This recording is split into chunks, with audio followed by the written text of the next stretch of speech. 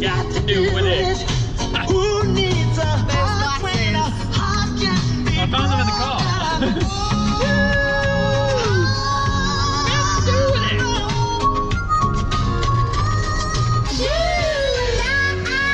It's really close to my face.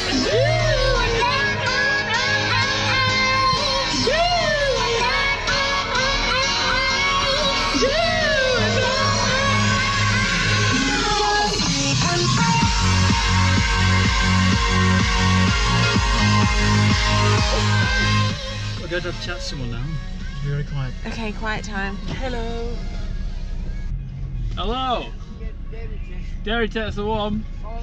Thank you very much. Good morning, everybody. We are here, as you've seen from the bit of a start we're going to. We're going to go check it out. I think we are walking to the entrance. I'm guessing we're going to have to pay. I think we have to pay because Lama we didn't have to, which was pretty good. But yeah, don't know how much it's going to be. And then we'll go around and we'll see what excites us, film what's new, what's fresh, gonna have a look at a couple of things. Have no idea, should have planned it a little bit better. Hopefully we'll get a little bit of a map to see where everything is. You think we should, shouldn't we? Yeah, should do. Should do. And Joe is gonna help me film a little bit today, and we'll yeah, see what's on and see what's new. Let's have a look. This is what happens, Tom, when you forget to pre-register. What is it? Prepare. Failure to prepare, prepare to fail. Yep.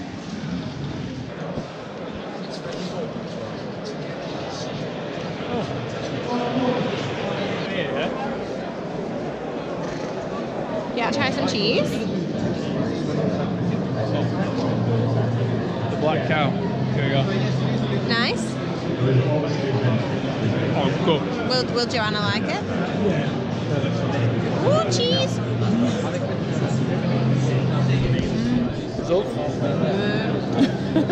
Everyone who has mentioned the crust on the tower that we've got, we do use this.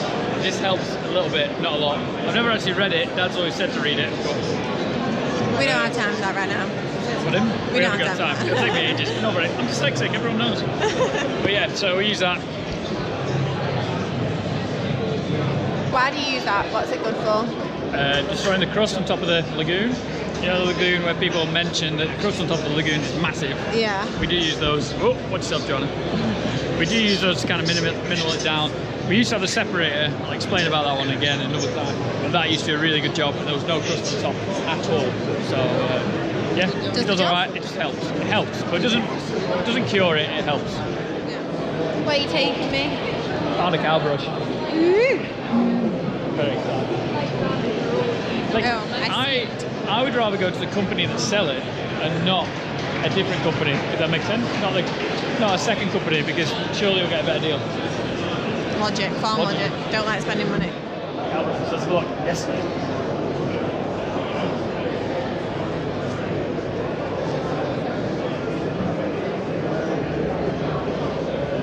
It's not 12 o'clock now, is it? What time is it? Have you explained to people what this is? Yes. Yeah. It's rugby. This is my last. If Joe watched my last video. I did. Yeah, I played rugby on Saturday. You should see my arms. You should see my back. Yeah, you look a mess. Sandy, very sandy. And everyone knows sandy's coarse. Good draining, but it's very coarse. And yeah, ouch. Seems pretty sturdy.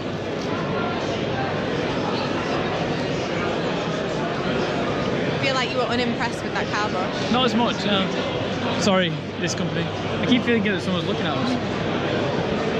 Oh, rich tea biscuits. Don't mind if I do. Yeah. I feel like you're really close to my face. Is it just my face? No. You got like, can you see this? Yes. Woohoo!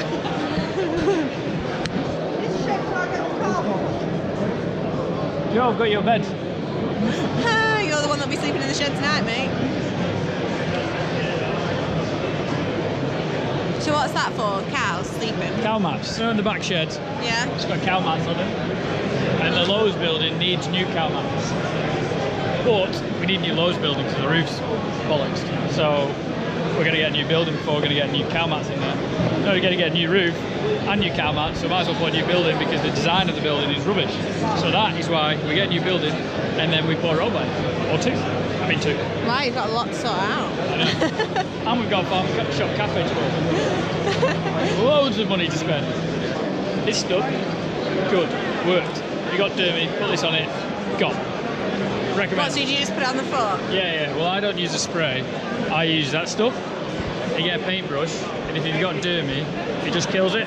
It just kills it. It's so good. And the pot lasts me forever. Oh, look, it's here. Come on, have a look. Just because it's stuff here. So it's like that. So it's like a paste. Yeah. But because I foot bath so much, I don't get Dermy a lot anyway. But this stuff, when we did have Dermy, I used it. And like I said, I bought them 2 years ago and I've still got half tub.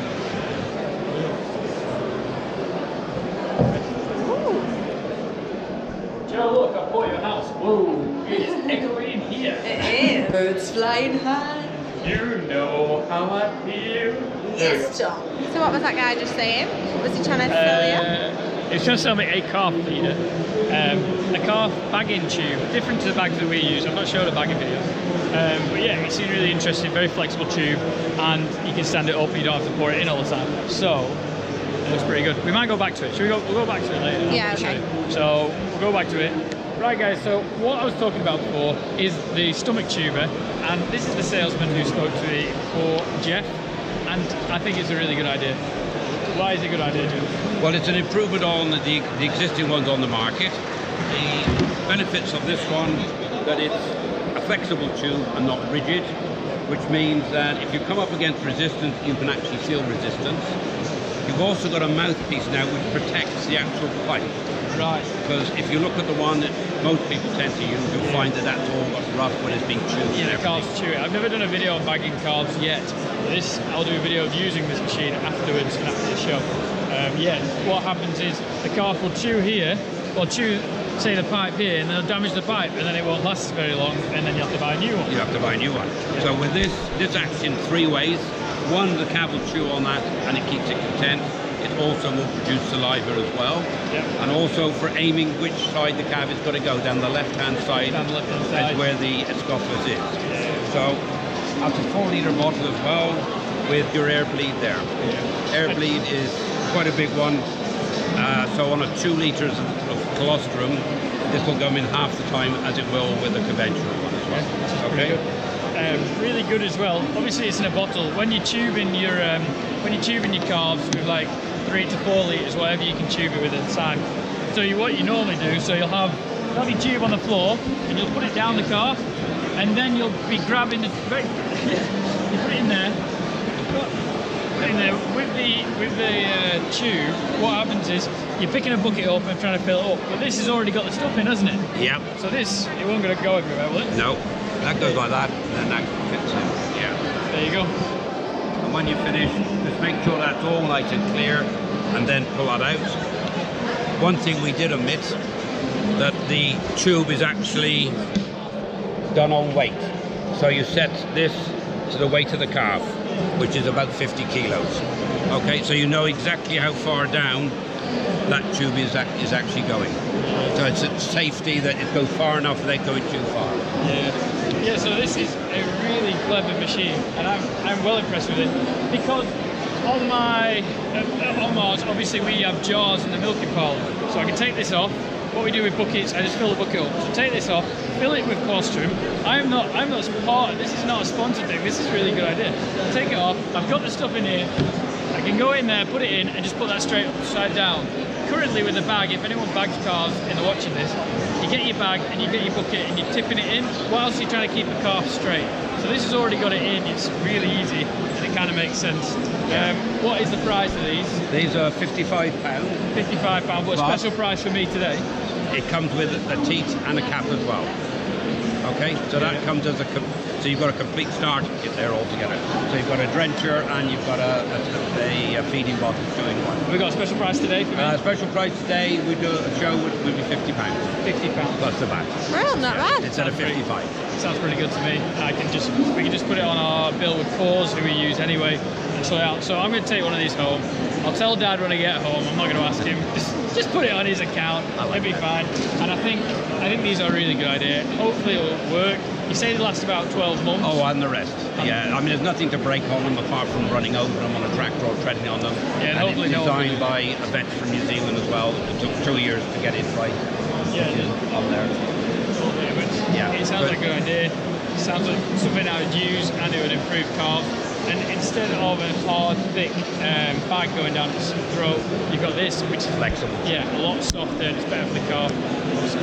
Definitely a Scottish. Thank you very much, Jeff. Okay. And I think you got yourself a sale. Thank you. Cheers. You should probably get red though. You don't want to be standing out. We've from the got rest of the silver farmers. actually. We're the only farmers who've got silver tractor. Any farmers out there that have a silver tractor, get in touch now. And prove my boyfriend wrong. Oh, drop your handbag. I'll tell you what. Oh, look at that booty. Oh, there's a side seat. There's a side seat. Sold. Here we go, Joanna. Oh, oh, oh, oh. Joanna hand. It's not exactly a carriage, but you know. You know we're talking about the cross busters. So instead of using a separator or a cross buster that kind of works, you can use your stirrers. But we just hire them in. We don't really buy them because I don't really know. Again, it's expensive to hire it in. It's probably like. So what does it do? Sorry. Sorry. What this does is, you know, the crust on top of the lagoon. That you were talking about Lagoon, before, sorry, yeah. Yeah. So this will smash it up. So when you pump it, it'll all pump together, and you won't have a big thick layer at the bottom. So obviously, you just take when you pump it, it just takes the thin stuff away, and then this will have the thick stuff all on top. So it keeps with everything this will moving. smash the thick stuff into the thin stuff, and you'll get a bit of thicker to start with. But it'll be constant flow of poo. We love poo. Life is about poo and farming. Great. Poo makes The world go round. Makes the world go round. The farm go round.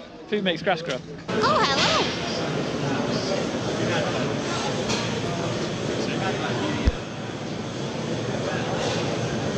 Morning. How are you getting on? Hello, nice to see you. You all right? Yes, you. Yeah, fine. Hi guys, we are near the robots, something I wanted to look at the whole time. Ben from Lely said he'd chat to me a little bit about it. We'll just get the basics on it, we don't want to go too far in depth. Basics is, which I'll kind of explain, and then I'll ask Ben if I'm going in the right direction. So, cows come in when they're ready to be milked. The system will know if it's been milked in the last hour, is that right? Yeah, or it's due to be milked. Or it's due to be milked, got enough milk on it. What is really clever with the machine, it's got the lasers in it, so it will recognise every cow. With the cow's tags on him, the machine will recognise where the cow's teats are for that exact cow. So that is really clever. So clean the cow's teats first, and then with the lasers it will sense where the teats are, because some people who are milk cows will always know that the teats are everywhere on some cows. So you've got teats on all different places. So the good thing about these lasers is they'll remember it and they'll go straight to it, less cow stress and all that. If the cow has been milked, what it will do is just open the front gate and the cow will know to walk out. Obviously they want to come in here because they're getting fed all the time, and they quite like the milking process, it kind of relieves them. Don't really know what else to put into it. It's very clever. Average is 2.8 milkings per day, is that right? Yeah, can be. It could be over 3, depending on your herd. Depending on the herd, depends how much cows, depending on how much milk that cow's giving. You've got these highly yielders like me, who I'm only milking twice a day. Some of them are giving like 55 litres a day, which is massive. So if that cow's giving 55, she milks 4 times, and the bag's not getting stretched as much, and she's only dropping 15 litres at a time, which is a lot less stress for the cow. With the tags, the collars, it does so it records the cudding. So if anyone knows about cudding, which is how the cow develops and digests the food really well, so it will record how much it's cudding, and if it's cudding more or less, it will tell the computer and it will flag up, which I thought was really interesting. Ben was telling me about it before, and that is massive for cow health and cow. Yeah, now it makes it how much she's using. Yeah. She's utilising it better. Utilising the feed. The more she ruminates, the more fibre she's getting in, the more she utilises all the energy within there to get through her body, digesting the system, turn into milk. Turn into milk, which is the main thing, keeping milk production high and cow health. Obviously we are a grazing system. I always want to graze my cows, and my cows want to go out of grass in summer. In winter it's not going to be possible, everyone knows it. But the system does work in summer, doesn't it? Yeah, it works summer. We have a system called a graze rail that fits at the end of the system near the exit door, and that will determine if they go out to a field or will they come back in again. And then obviously the cows then get used to the robot, so they come back in when they want to from the field. We have a lot of these systems working over in Ireland, a few in this country as well. Ireland being predominantly grass-fed anyway. Yeah. So it's a high grazing system there. The robots have got to fit my system. You know, I don't want to fit the robot system. I'm mad for cows being out, like I explained. I think it's the right way of doing it. So that's, if I was the robot, I'd have to get a purpose-built shed next to a field that works well and have right tracks and stuff like that.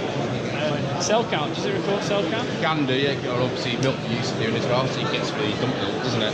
Yeah. So if you've got a cow that's coming in, it's freshly calved, and you want to keep the colostrum, then you get milk for use, which is then sent to a separate system which can be kept, so you can feed it to calves. Again, if you've got antibiotic milk, high cell count milk, that will then automatically passed on. The great thing about it is in between every cow, everything's being re-sterilised, the brushes are being chemically cleaned, so there's no cross-contamination, there's no contamination going back into the milk either. Yeah, that was massive as well. I didn't know this. This is something new I learned. So you've got brushes that clean the teats off here, and then you've got a hygiene chemical, is it? Yeah, with chemicals in there, then clean it, and then it'll rinse it off after. Less contamination or no contamination between the cows, basically. Which is massive, keeping that health high and keeping the cows really happy. As you can see in here, these cows are really content. They are chilled out to anything. Yeah, they look very happy and they look really good with the machine. It takes labour time off myself, so it's 5 hours a day milking at the moment. How many robots would I need? Well, we're making 110, 100. How many robots? You would need 2 robots. 2 robots. Yeah. With your yield, you need 2 robots. Yeah. And that would do it all right. Yeah. So you'd have one of these, which is an A4. So that has all you need one robot, and then with every system, you need a central unit, which is here. So every robot. Every robot, this is a cell robot on its own, the A4, and then with the A4 you need a central unit. The good thing is, once you've got one central unit, it will supply 2 robots, so you only need one central unit. Inside the central unit, you've got your milk pump, obviously PDB, which is where the computer system is, and also where all your chemicals are, so your teat sprays, your alkalines, and your acids for either cleaning the units out, or cleaning the teat brushes out as well. So that supplies 2 robots. That's clever. And what was also clever with the machine is with the lasers of the cow's teats, it actually recognised where each teat was.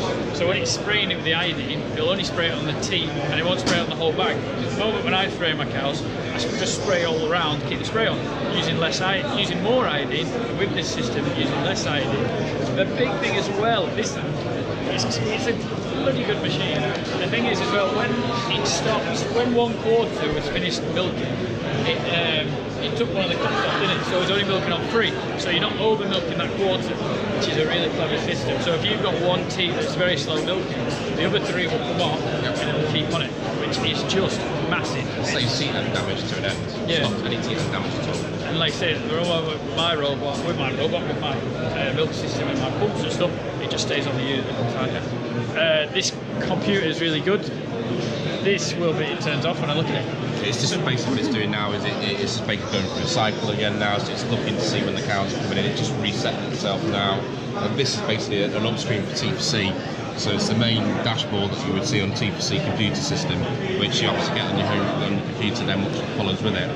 As I say, it records numerous amounts of things, milk activity, it can do the rumination that we were talking about before from the tags. There are other things we can add to it as well, obviously, to see to give you an idea of connectivity in the system. We can do from bulling if we need to. There's things you can do with that for activity. Just thinking that when the cow's got the tags on, the collars on, can that used for the heat detection as well? Yeah, to a degree, because it's a bit harder when you get to cows going out in the field, because obviously the activity goes up and then go down, because it will then realise that activity go up when they're walking anyway. Because it works on averages, doesn't it? It does, yeah, it works on averages. Same so in summer, your first two weeks, technically it's going to think that a couple of days, and then it will go, then it will come down and adjust. But it means everything. So we've got refusals as well. So we need how active the cow's coming into the robot and how many times it's been refused going in. Everything, milking speed, you name it. It's got it. Look here.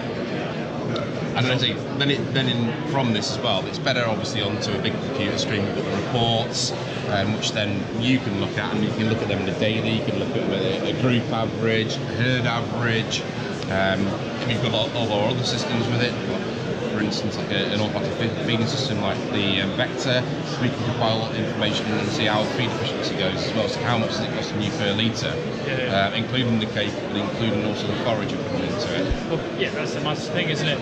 Farming now, it's cost productions. So it's either per acre if you're arable, litres, and it's daily live gate for your dairy cows. So your Vector, not your dairy cows, sorry, your beef cows. So your Vector, which you were talking about, going a bit against it, but a bit talking about something else, the Vector, that will concentrate how much you're feeding if you're doing it to beefers, because those are beefers as well, and you can get your live daily live get and hopefully you bring that down. And if you say you save 20 days at feed, I was speaking to someone the other day and saying it costs him £1.72 to feed a cow a day, or to feed a beaver a day. You're looking at 40 quid saving. You do 200 beefers a year, sorry, and it's a big saving.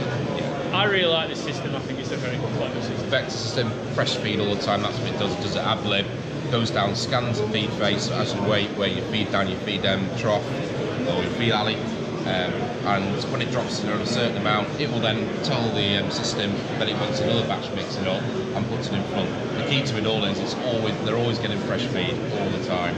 So of course their intakes go up, and we want intakes of forage which are cheaper for us to produce to go up. We don't want to be spending too much money on concentrates, which obviously then are detrimental to our profit.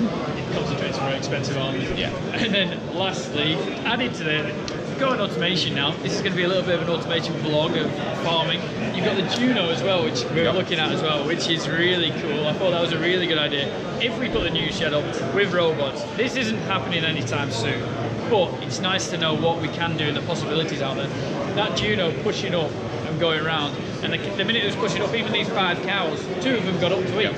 So again, it's pushing the productivity, isn't it? Yeah, they get used to the sound of it, so they get used to the beat, and then they know about a beat, then something's going to happen. Eurus takes over, they come in, it's pushing the feed up, it's always pushing a bit fresh more up to them, so it encourages them to eat more. So it does, it increases their intake. Yeah, so it's massive. This actual little bit of clip isn't, we just come to Lely because we've got everything working, nothing involved in Lely. We just thought we'd come and have a chat with everyone, and they were really welcoming to have a chat. Thank you very much, Ben, for taking some time out. Yeah. And we'll get back to something else where wander off with Joanna.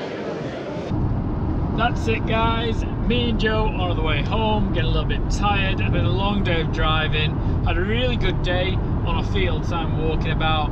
I'd like to say thanks for Ben for taking the time speaking to me for the Lely stand, every time I get that wrong, at Lely stand, just looking at the automated milking robots, looking at the automated the feeders and the pushing up machines. Really quite interesting. Appreciate the time that it took to speak to me about it. Again, this is in the future projects, 5-10 years down the line, but it's nice to know what there is currently. Obviously things are going to change, things are going to develop, especially what they're doing. That will develop in the next 5 years, and hopefully it will increase and become even more improve in the way it's doing. So looking at about 2 machines, I want to go into have a machine that will do grazing. So if we are putting a new shed up, we will definitely have grazing involved in it. Yeah, so I really appreciate it. Cheers. Thank you, Ben. Spoke to Jeff Dairy Spares with the bagging bottle. What we'll do a video. I don't want to do a video next week. I've got a video I want to put up next week already, so I'll do it in a couple of weeks, and we'll compare the two, and I'll show you what we do with the calves with bagging them and with the new bottle, and see how it works. The theory behind it all really makes sense. That's why I went for it, and that's why I bought it, because he might have sold it well, but it looked like it works, and that is something that I want to do. Looks like it's making life easier. Looks like it will last a little bit longer, a little bit more expensive. It was £50 compared to £17 that the bags are, so it's about 3 times more expensive, but hopefully it'll last longer because the bags don't last me that long. Spoke to a guy called Will also, who recognised me from YouTube. Thank you, Will, for taking the time to speak to me, saying hello. We got a picture taken as well. He's got the picture, I don't know where it'll be, so give us a tag in it and I'll try and share it, Will. Yeah, it was really nice seeing you. and a guy called Richard. We were speaking to him. That was just by the off chance. He saw me filming, asking what I was doing. He is a few years older than me. Seems like he went to MySco, which is a college right close to me, and I went to a college at the RAU, which is the Royal Agricultural University now. It used to be the RSC college. So he went up and I went down, so we've just kind of crossed paths that way. So yeah, it was really interesting speaking to him and how the dairy's changed and how farming's changed and stuff like that. So yeah, it was good. Thank you very much for watching this, guys. Please give it a thumbs up if you liked it, subscribe to the YouTube channel, and we'll see you next week. See you in a bit.